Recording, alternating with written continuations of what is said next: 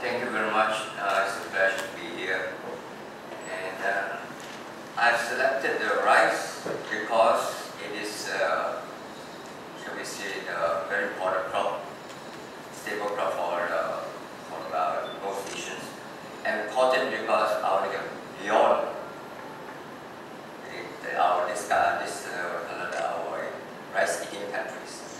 I can talk about the rice, this cotton in China and Pakistan and India because they're the economic crop.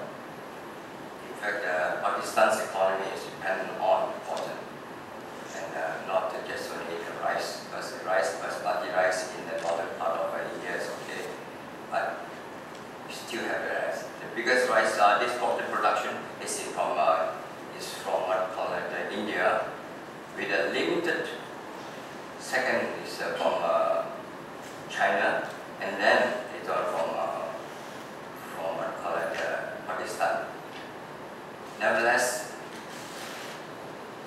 let me discuss as we go along. I've selected this.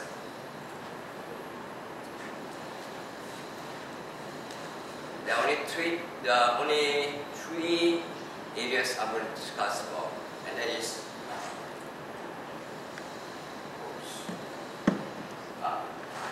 what is integrated pest control. And by the way, it's very unusual because where I'm teaching is usually males. But when I come here, usually I see a lot of females. It's okay. I'm sorry, I got to get used to the idea that this is a female area. Because in agriculture, usually we say it's only males coming. They don't like the females. And I find it very, very difficult to tell the people that yes, there are areas of work that females can do. And that is why I sort of promoted that we have about 60% or 70% males and only 30 to 40% females in our course. So I have to talk about first integrated pest management, and I will talk about rice implementation, and I'll do about cotton IPM implementation. So what is IPM? You may have already got an idea of it because it may be taught beyond. That is, IPM is about the integration of chemical and biological. It's not true. That in fact is an oxymoron. In the sense that you cannot integrate two things which have their conflict with each other, the chemical and the biological. And that's one of the reasons why I talk about the rice IPM. Because the rice IPM introduces to the concept of why we create pest problems and how do we create pest problems. That's how I discussed with you. So it's about empowering farmers to become effective managers and decision makers. That is what we are talking about. We want to be able to grow crop with the least disruption of the ecosystem. And IPM by farmers, that is the difference in the way we do things. We don't do things for farmers. We do it by farmers. Because if you are able to compete with the farmers, you'll be very, very good. Usually, when I work with the vegetable farmers, for example, it's very difficult. The farmer tell me he eat more salt than I eat rice. So it's very difficult to compete with them. And that's how it is that we work with the farmers around it. So it's a biological control, and that is my specialty. I specialize in biological control. But not the biological control that the West talk about. It's about biological control in the tropics. So one of the biggest challenge for me is how to tell them that biological control in the wet tropics is about general predators, not specific. And they never search at them. They search with a purpose. That's why insects have antennae. That's why insects have sensitive organs. Why? Because they are built to look for the food. So some grants are developed for Utah.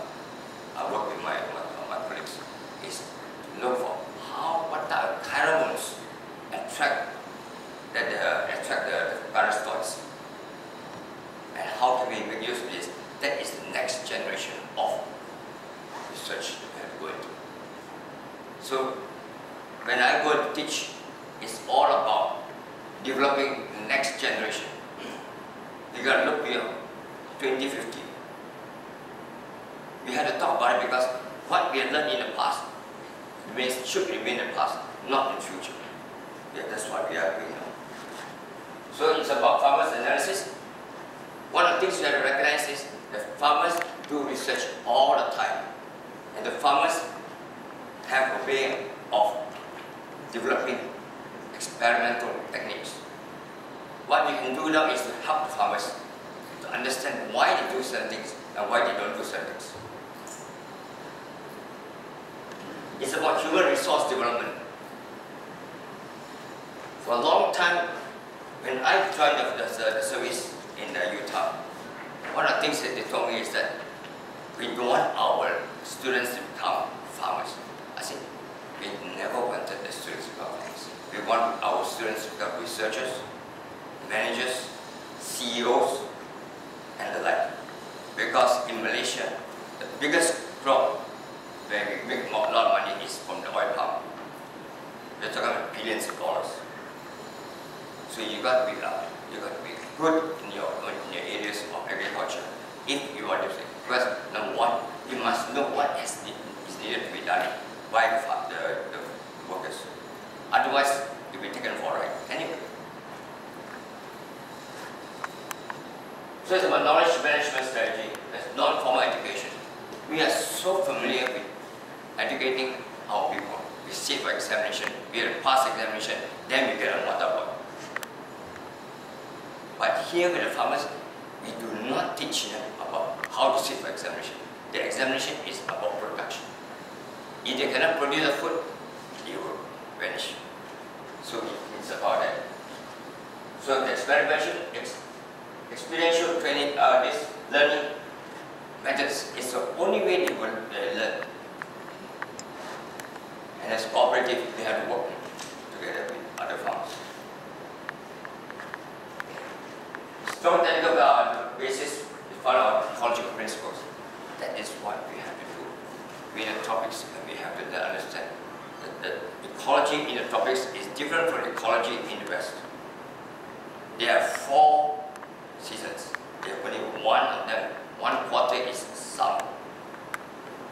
In the tropics, we have 4 summers. We like it or not, it's either rain or shine. Finish. That's it. That's our topics. So, what is IPM? It's something that has evolved. If we are to develop our methods to approach the farmers, we have to understand that evolution, even though Charles Darwin has stated 200 years ago, is still ongoing, and much more when I work with cocoa and all that. But I'm not talking about cocoa here. Because in my past 40 years of research, I work with cocoa, I work with coconut, I work with oil palm, I work with vegetables, everything. That's part of it. Because that's what I expect of me. When I work for Cabby International, I work for the Department of Agriculture for Malaysia. And successful IPM programs are based on strong ecological principles. That's why we have developed the course in Malaysia. It's all about ecology, how we develop the ecological principles. So we have to work on that. Let me give you, that's one thing is about theory. The next thing you have to go about is about what we have achieved. And the rice, brown upward is one of the examples where I take from our rice IPM.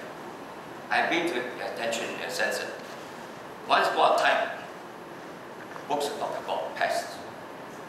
And one of the pests that they talk about in Japan is about the rice that was. So therefore they justify the use of chemicals for rice and waters. But then in the last 10 years, the Japanese have realized that they do not want to die young. they want to have a longer life, and they will enjoy their life. So they stop using insecticides. And what happened? And farmers look around. You don't have rice borers anymore. What happened? See? And they say, well, for all these years they've been using insecticide with that mistaken impression that they have to control the pest, which is non-existent. So Kiritani, one of the famous rice entomologist in Japan, concluded that this is a fortuitous integrated pest management in Japan. Not because they found out what has to be done, but rather they stopped using it because they felt that most people do not like to use insecticide anymore. So here we go. So that's this thing. But let me give you an example. This is the thing that I work on. It's the research I work on. You're all familiar with this rice hopper, the Nilapo Terrorians. This looks big, but actually it's about 4 to 5 mm. And this is the long wing form. That is a strategy that many people do not know about. The long wing form is the one that flies into Japan.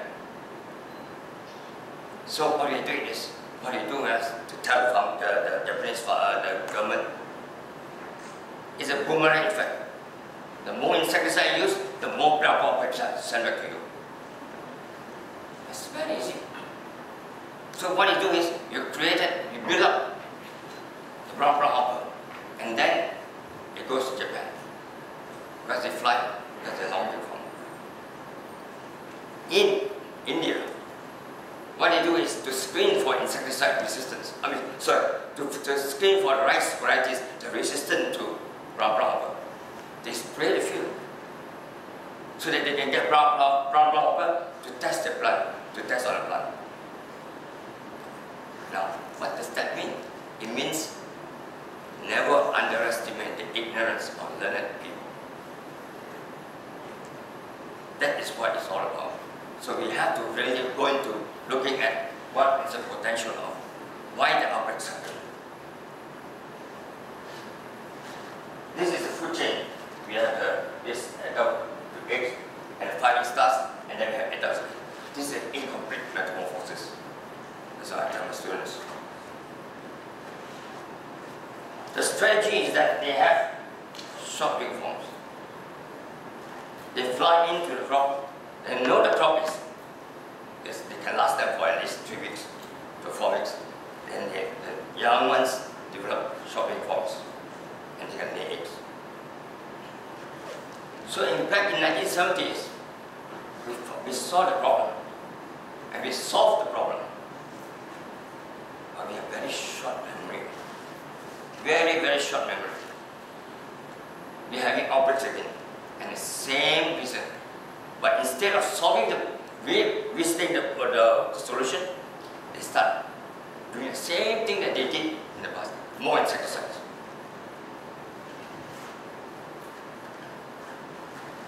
Weak-based adults needs are all toilet-based. So we found where they are, and that's why we cannot detect the damage. We didn't see the population until later on.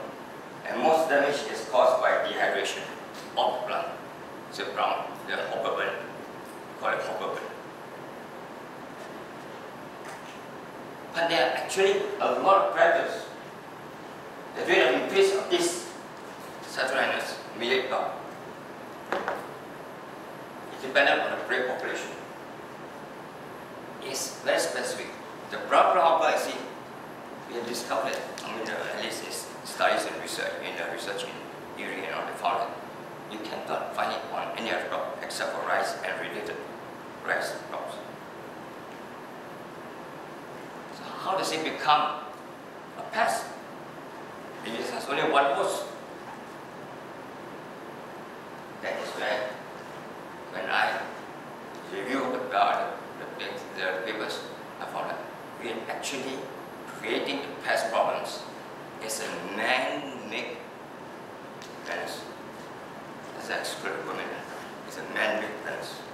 human is Homo sapiens. So when we spray insecticides cause the pest outbreak. So insecticides do not solve problems, they create problems. That is how we decided we have to do an ecological the basis for it.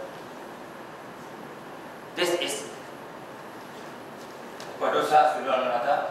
This is the one that fits on the brow. And where does it fit? It fits near the water level.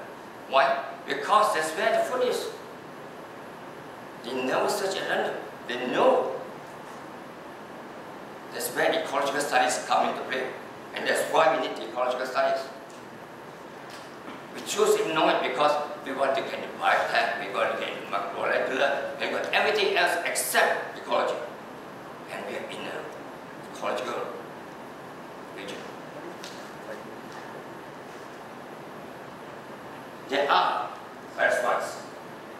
Some of them are, you can see the black colored ones are the parasite names.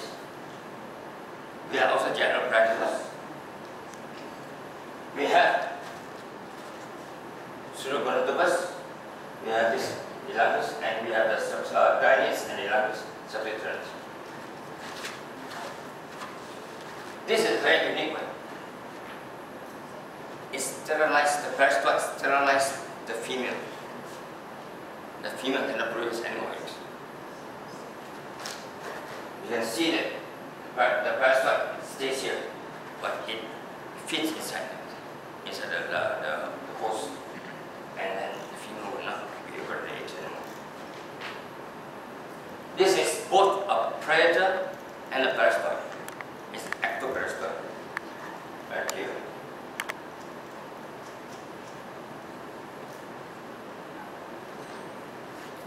Some of these, which I hope some of you all will be interested in.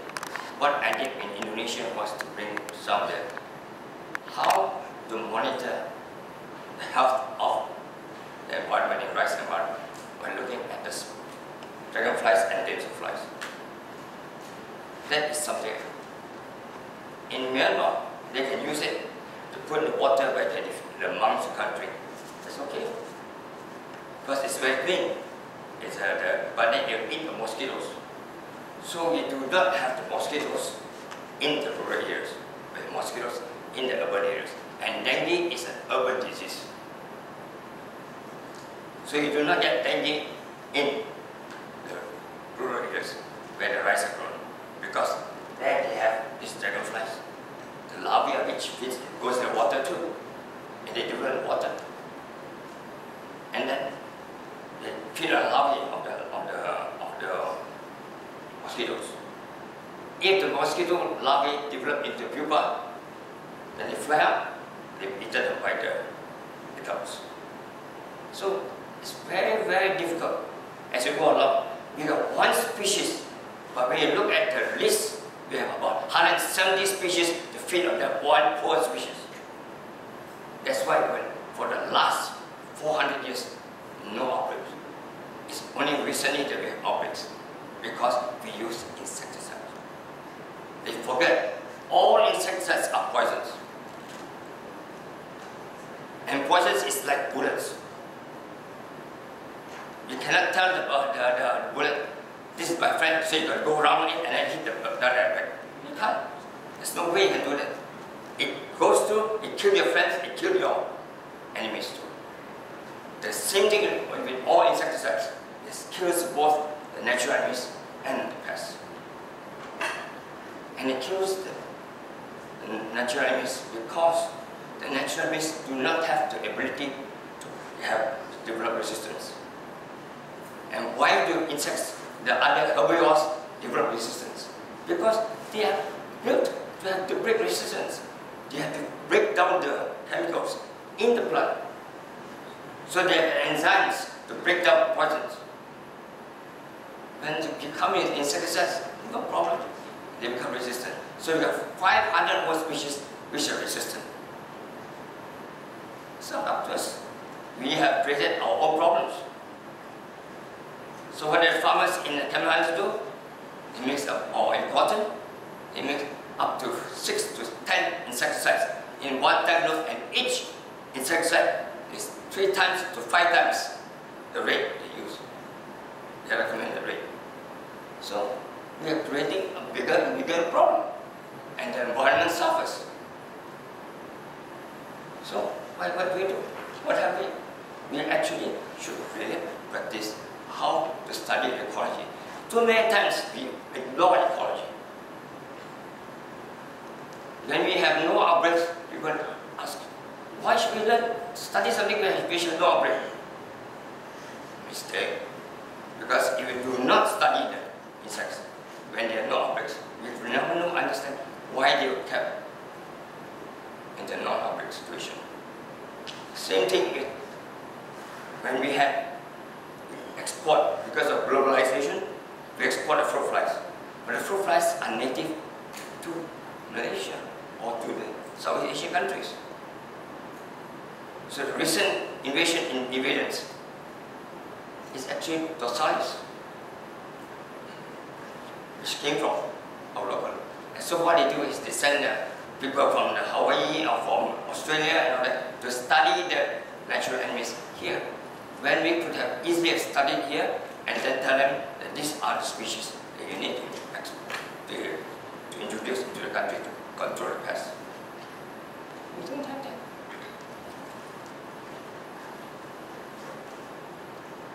We are also that, the Professorial or the maturation that keeps the population of the pest down. It's a water environment, so you have high humidity, so the fungus develop very well. We have Relids and also Garidae. We always wonder when these things are there, what are they doing there? They're there because they can find food there. They do not waste the time going to a place where there is no food. Would you? You never do that. You always look for a place where you can get food. So here I have a sort of summarize some of these things. We have lycosids and we have dryness and we have damselflies. They take away all these natural enemies. So it's very, very difficult for the pests to develop unless we as human beings help the pests to develop, so that we help the robbers to develop our house. How do we do that?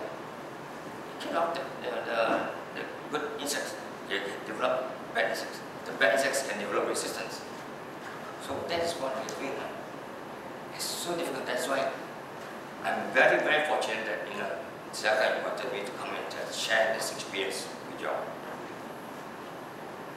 Because if we do not have the ability to understand what is happening to our environment, we are doomed for failures.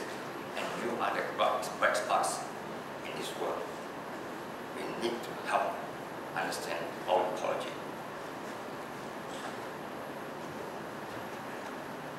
So we have 3 different types, 3 methods, research methods that we can use. First of all, we go to where we have no use of insecticides. And that is a wonderful thing because we don't have outbreaks. Every time the population comes up, it's brought down again. So by the end of the season, it's not outbreak.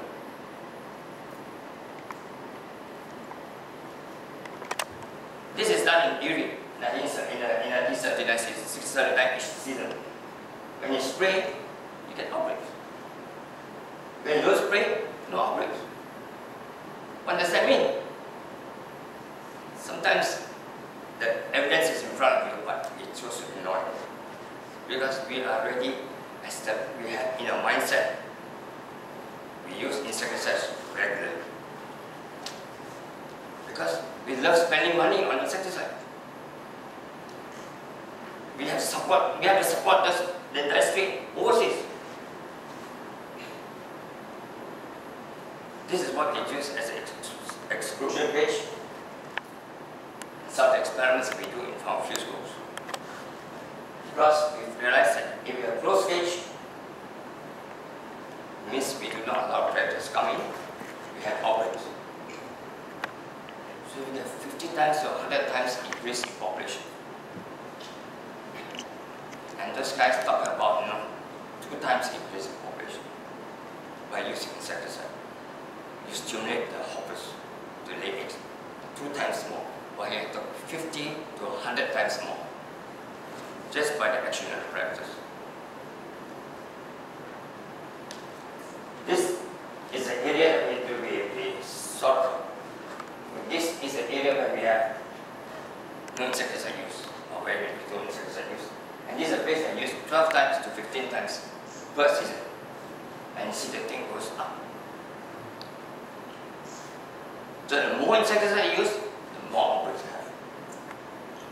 So the start of the outbreak is in an area where we have a lot of usage. So it's very difficult for me to work in an area like this because I have to go against the grain. And that makes the difference. And that's why when I finished with the FAO, I came back. I'm already in retirement.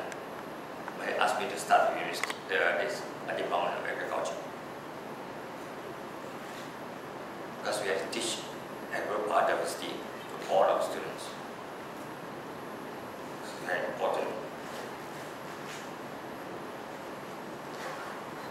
For those who are not into it, they ask a very simple question.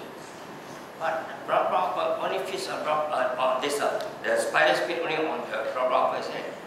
No, they are generalists. So they feed on everything else to keep the local population intact. They also feed among themselves if there's no food, so that they can survive. Then they say, the next question they ask is, but then, what happens when there's no crop? What happens when there's crop? At that time, the only way they could think about was that there is no food, no pest. But the pests, the predators like this,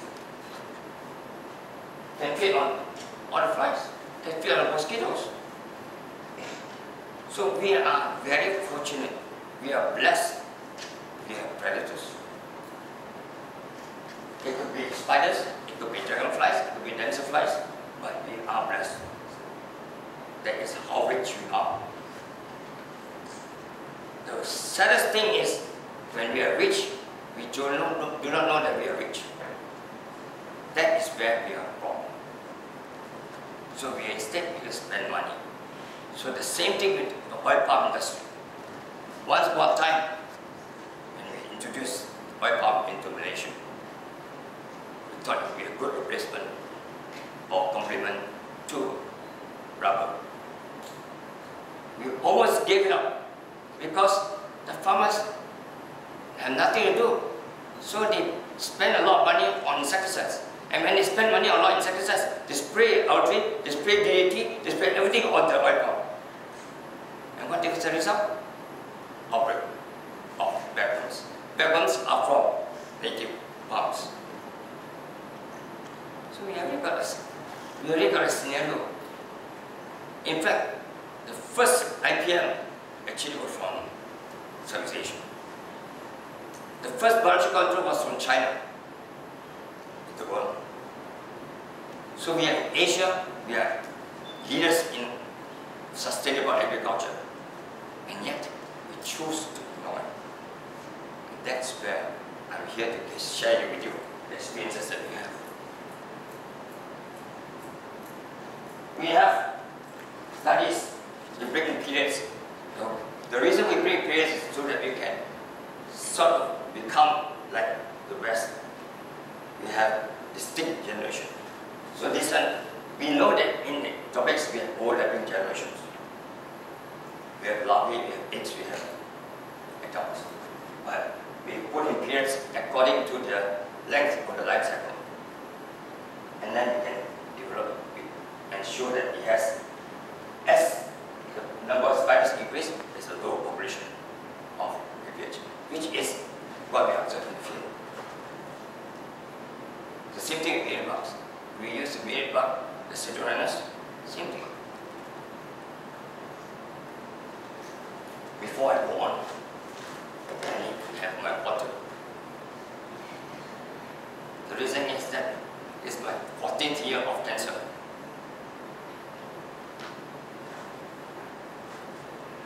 Cheers.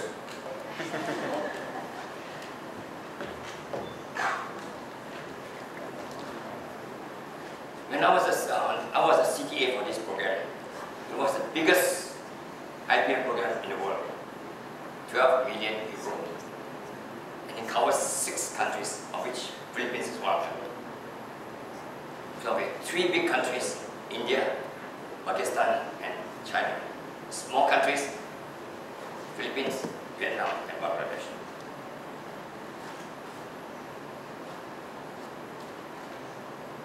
In the past, few of us knew about biological control, right? So what we did was we shared them, and we know that all my groups.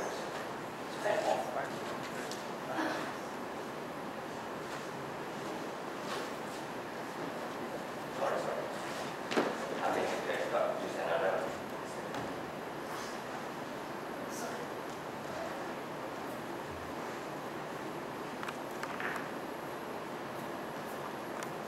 This is what happens when you go into technology.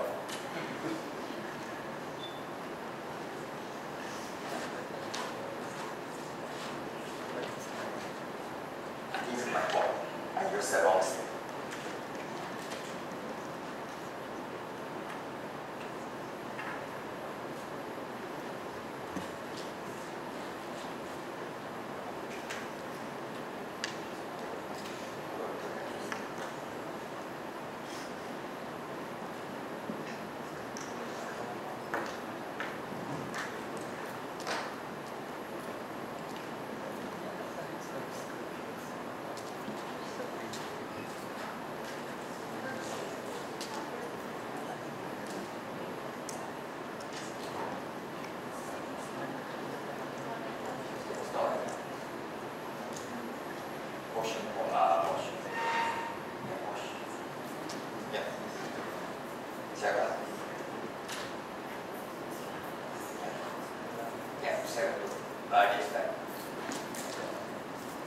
Thank you.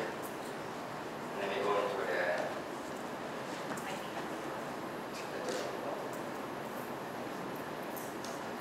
my apologies.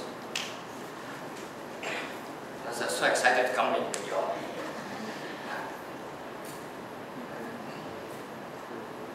Right down.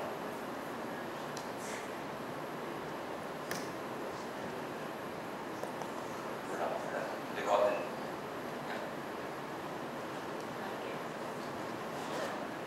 When we did the cotton, the reason why we did cotton was because in India, we spend about 70% of the insecticides they use are on cotton. That is why we have problem. All the groundwater, all the water you have in India is contaminated. It's free gift of pesticides. And because we have things like DDT inside, it can last for at least 100 years. You can imagine you have water and you have insecticide at the same time. It's free. Every time you spray insecticide, 95% will run off. You only got 5% on the plant. It runs off. So what happened is, eventually, we have no choice. We have to look at the water that's in the ground. And all the groundwater is contaminated.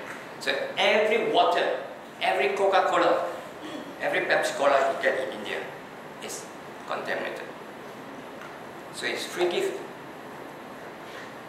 And because of that, the government of India has to adopt the European standards, which means that 0.001 parts per million of the insecticides, selected insecticides. And that is why overnight, it took 6 years and they couldn't get the work done. But it took only 6 months for them to move the law into operation. That is why there's so much challenges with us. We have to really worry about it. So when I went to Myanmar, to look at the recent outbreaks of the rice problem. The same problem. I said we solved the problem in 70s, yet we are having the same issue in you use insecticide, and that is what caused all the outbreaks. So farmers here learn about natural enemies. All we do is just, that's why we have to go back.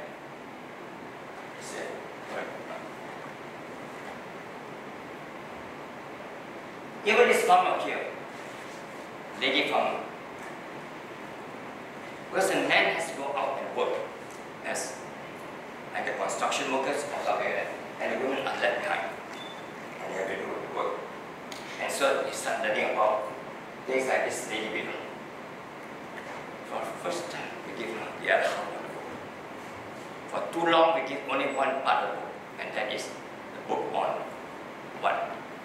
On the pest, but not on natural enemies. So we had to give the other half of it. And that is what happens. We are very happy about it. So the farmers learn new management skills. And many of these skills can be applied in many aspects of life. And this is ecosystem analysis. And that's something that we have to do. From field observations, ecosystem drawing to presentation. These are all part and parcel of the learning process. Farmer education is something that we have developed. Not because we want to develop, because we realize we may know about it, but how do the farmers know about it? And some cases I always tell people, we may have a PhD. The farmers have 2 years education, primary school education. And we expect 2 years of primary school education to be a PhD, same level as a PhD. How? You know? Because we took so long to come out to be a PhD. And yet, we expect the farmers who have 2 years primary school education to be the same level as the researchers. How to do that? We have to educate the farmers instead. We have to show them why rice varieties, different rice varieties, or different cotton varieties are better.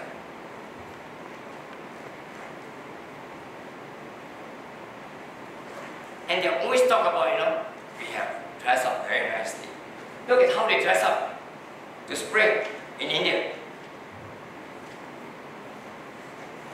And the audacity of the whole industry is that we have already told them to wear clothes because they to protect them. Then what the farmers tell the industry is that, why don't you get the clothes, you wear it and stand in the sun for 5 minutes and see whether you survive.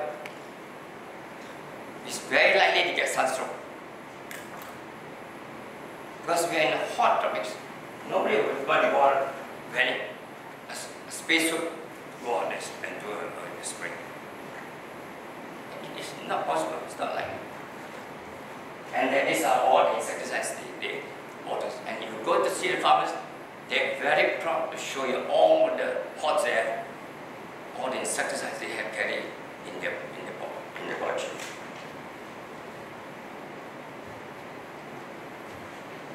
We just don't talk only about the need, about ecology. We also talk about social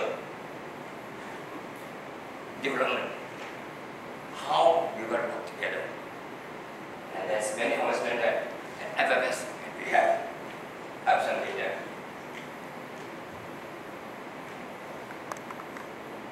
Seasonal long training experience for 25 to 30 farmers helps in setup of the studies, test hypothesis. Which means that farmers do experiments. So this is an experiment by farmers. We have conventional and we have BT cotton. So one time, Monsanto just told me that suddenly you become our biggest promoter of BT cotton. I said, yes. If you look at this, they always develop IPM. They do traditional research, and that is, yes, we have the BT cotton, and no, there's no BT cotton, and therefore we do a t-test, or simple sometimes used in the world. But they do not include the fact that farmer knowledge is important. So we found that if we have both IPM and we have no pesticides, the one with IPM is much better, higher return. So we can go on with this thing because farmers are already doing research and they are willing to do research and they become partners to researchers, and that's very important. We have introduced a new category whereby farmers become partners with us.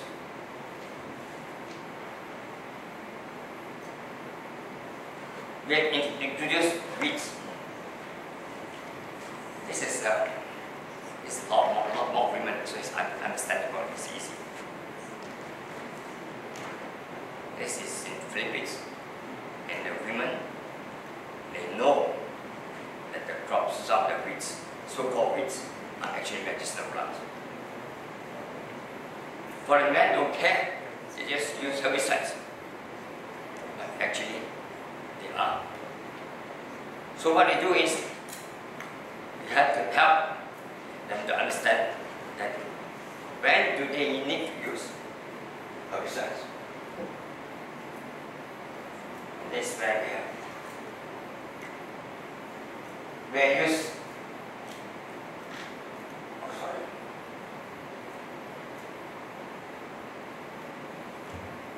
once where we have what call it this weedy and weed free.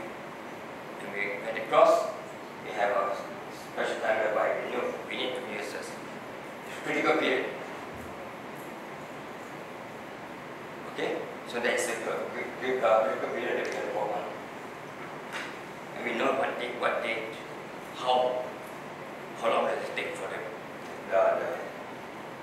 herbicide to work, and whether the weeds will then affect the, if not the weeds will affect the crop.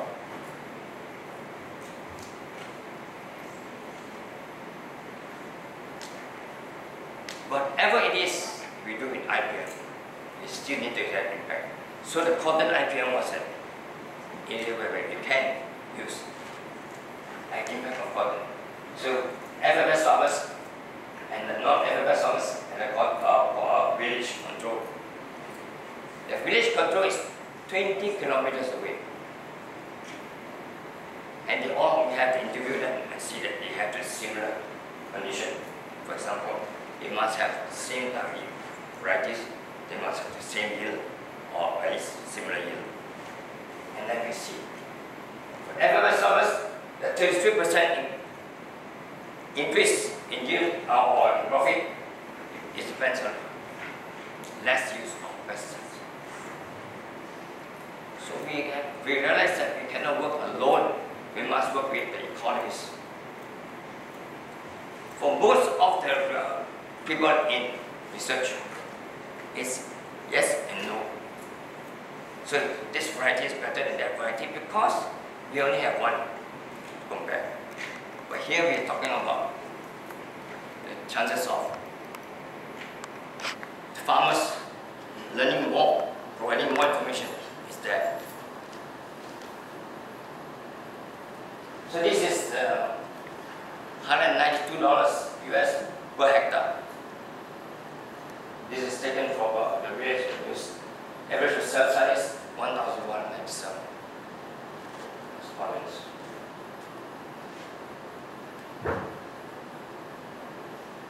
And this impact on insect use. So all this is a pre-FFS, as an FFS here and a post-FFS. We monitor all this. That's how we come. So it's a very, shall we say, long-term study, and that is only allowed when you have a 12 million euro project.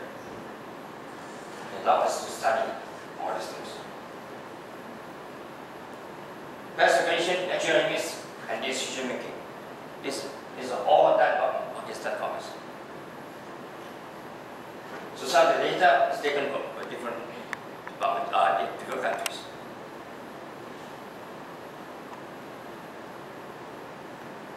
Again, higher farmers. We do not like results like this. Because if you look carefully here, this is a starting point. Here is a different starting point. So usually we prefer to have one starting point. But it's very difficult for observation, experimentation, and reproduction. As compared to the when we have the same point of study. That is, to me, one of the problems we have faced in the studies. There's no real, we cannot say that we have full proof of the sort of situation whereby we must understand what is going on in the field. We must do a survey of the farmers. We must understand how the farmers work.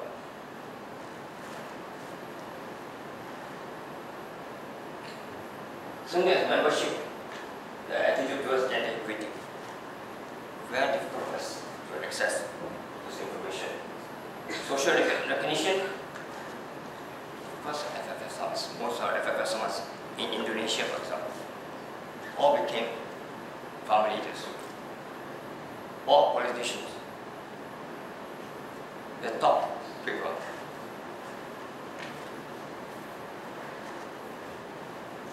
Soil improvement practices, observed biodiversity, and attitude towards the environment. It's not improved with FFS. That is how we move from farm food skill forward. First of all, we have impact assessment. We include weeds. We have also to monitor all the development. Diffusion, insecticide reduction cost. We know when it comes to diffusion, it's easy. That's why everybody takes it in the easy way. Use insecticide, don't use insecticide. Then fine, easy. But actually, we do the rest of the studies. Knowledge increase about growth, margin increase, yield increase, and we know that yes, the diffusion starts with top part. Because the farmer talks to the next one. Did you use insecticide? No, it's okay. You don't use insecticide. Okay, please. So that is a study that we need economists to come in and help us.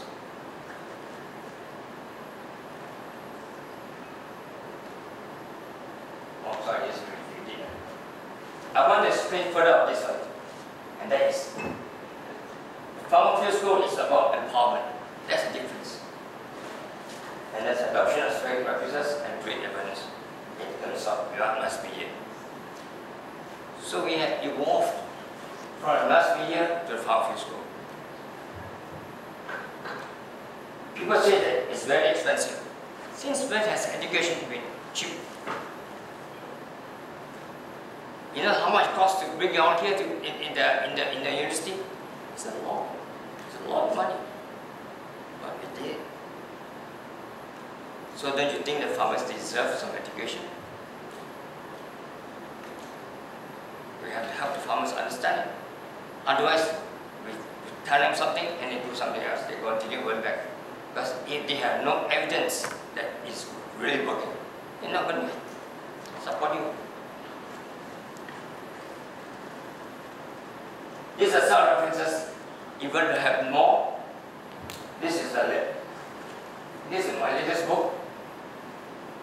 It's published by Kevin. And this is about analysis of experiences in Indonesia.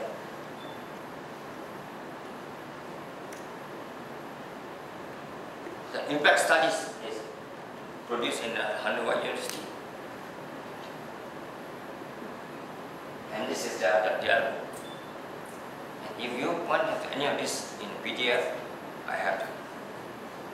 Or you will just write to me and I can send you. That is some of the results. And we should thank SEARCA very much for all that.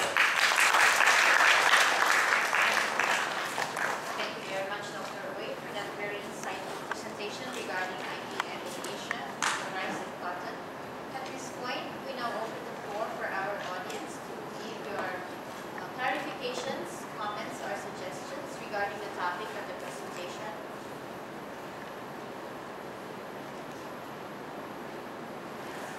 This is the most exciting part of my presentation, and that is getting feedback from you all. Because I don't know what you already have what you have in mind.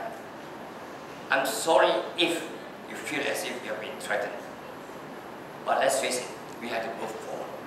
You cannot afford to look backwards. So the best thing is for you all.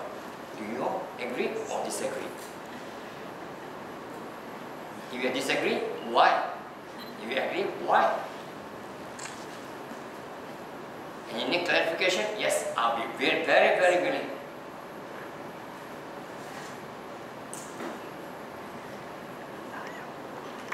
Could you please state your name and...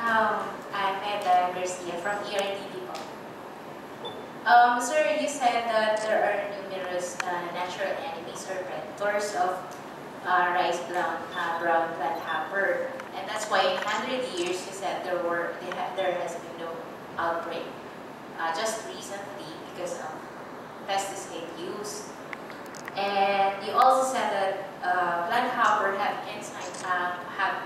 enzymes to break down poison, and perhaps this generation of plant hoppers are already mutated or have developed strong resistance to pesticides. That's why farmers need to increase the use of pesticide up to as many as 3 to 5 times. So my question, sir, is it possible to revert this undesirable outcome to this already mutated generation of RPPH in order to restore the disrupted ecological balance in rice fields? Thank you very much. It's a very, very interesting question. And in fact, there's something that is very dear to my heart. In the sense that it was not resistance that caused the farmers to use insecticides. It was that they were promoting insecticides. All you do is just go down the road and you see that the big places where they don't use insecticide, they plug it in and tell them, please use insecticide on. If not, your rice won't look like this. They have no excuse for that. They're actually cheating the people. So actually, when they're promoting their insecticides, there's no reason, no justification for using insecticides. However, because the predators move around, if you see a dragonflies, it spreads everywhere. And when you spray, what do the farmers do? They spray on top. And down there is a BPH. They cannot reach it. So actually, there's no resistance factor. Only thing is removal of the natural enemies that causes the pest outbreaks. So for a long time, we have no outbreaks. So they say it could be a new pest. No, you look at our records go back to whatever, to 200 years ago. We still have BPH, but there's no outbreak. And if there's an outbreak, it's only 1 hectare, half an acre, or something like that, but no more. And we get regeneration. So what happened is, when I had this experiment in 1,000 hectares, 1 hectare, so 99 hectares use insecticides regularly and hopper. My 1 hectare is the only one without any insecticide, and that is the only one without hopper. Because every predator from the surrounding places where they spread rush into the place and find refuge in an area where there's no insecticide. So you are actually promoting. I said thank you very much to our outside farmers for bringing all the predators into my plot. Because they come in, they escape. You think you kill the mosquitoes by fogging? No, they run away. And when the fog dies down, they move in. So that's the areas we do say wasting money fogging for mosquitoes. The most important thing is, do you spend 10 minutes of your time in a week, 10 minutes in a week to make sure that there's no plastic bags? no bottles of beer, empty bottles I mean, and then or soda outside, and it's all breeding the mosquitoes. So we have just had to do that. That's all. So that it involves, what I mean is, involves us taking part, taking the destiny in our own hands. We just decide, if we just leave it alone, and we, for example, we think that the government is supposed to do the job, it's wrong. It cannot be done. It's not about resistance in the PPH. It's all about the killing of natural enemies. I hope that have been answered. But as I said to you, it's close to my heart because that's the subject that earned me my PhD. Other clarifications or comments?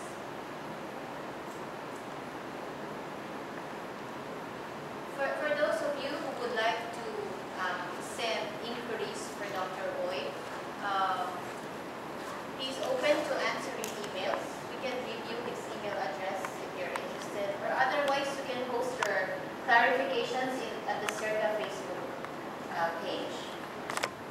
So please visit our Facebook page. We will be uploading the video of his presentation today. So if you have any queries, you can post your queries there, and then we will send it to Dr. Oy. Other clarifications for now, or you're just Too shy. Shy to ask now? You can post your queries on our Facebook page later. So can we give Dr.